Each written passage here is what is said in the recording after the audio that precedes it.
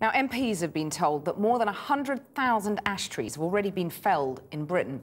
In an effort to stop ash dieback disease spreading across the country, imports of seeds and saplings have now been banned. But that's something the government was urged to do and failed to years ago when the fungus first emerged in continental Europe. Our science editor, Tom Clark, followed the Environment Secretary to Staffordshire to find out more. Did it blow here on the wind as it spread from diseased saplings? Could it have lurked for years? Ultimately, it may not matter. Deadly Callara ash dieback is here. And today the government assured us it is done and is doing all it can to stop its spread. We have destroyed 100,000 trees. Now, as we approach the planting season, I ensured as soon as I came in September that our consultation on a possible import ban and, very importantly, movement restrictions within the UK would be as brief as we could possibly make it.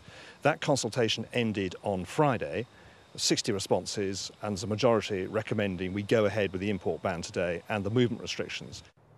This ash tree in the Midlands isn't dying, just preparing to drop its leaves for winter. The Forestry Commission is in a battle against the seasons to spot diseased trees. Where is it? How widely has it spread? The information we've got from our routine surveys that we've been doing over the years is that there's not a high level of disease being shown in ash. But this is a really worrying development. It's something that's potentially a game changer. So we really need to know just how widespread this is. By a car park in Leicester, diseased saplings have simply been uprooted and burnt. But how to contain the disease in the wild, or whether it's even feasible, can't be decided until the number of cases is known. When it comes to the seemingly impossible battle against ash dieback, the foresters do have one new tool in their armoury, and that's us, the general public, and our smartphones. Because today the University of East Anglia launched the AshTag app, which allows you first to identify an ash tree and then check it for symptoms of the disease and make sure you don't confuse them with normal autumn changes like this. Then if you think you found a suspect tree, you can upload a photograph of its symptoms and its exact GPS location. Forestry Commission scientists can then come and investigate.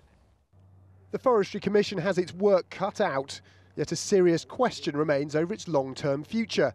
It's suffered a 25% budget cut, and the government is yet to decide whether it will continue to exist in its current form. Can you assure us that they have a future? Yes, the Forestry Commission will be handling this issue. And as we go into next year, they will be in charge of this. Emphatically, yes. They are the key agency working under DEFRA. So the review into the Forestry Commission's future, that won't decide that? Well, you've asked about what's going to happen early next year. There is a review into DEFRA agencies which is going ahead, the triennial review. And we'll be looking at how we can deliver these services. But for the time period you're looking at, the key agency is the Forestry Commission. So for the time being, the Forestry Commission remains in charge. But if ash dieback takes hold in the not too distant future, it's not certain who may have to wield the chainsaw and reshape our landscape for many years to come. Tom Clark, Channel 4 News in Staffordshire.